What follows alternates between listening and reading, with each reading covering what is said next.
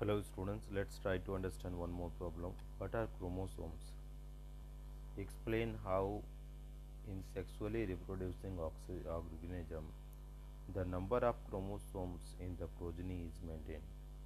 Okay, so whatever the offspring are coming, children are coming, in that number of chromosomes are not going to vary.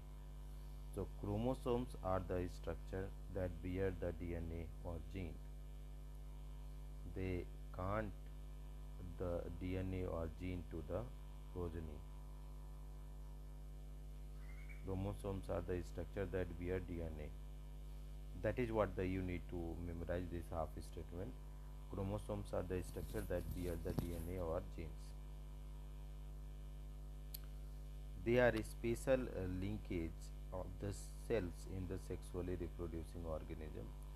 These cells undergo a special type of cell division called meiosis.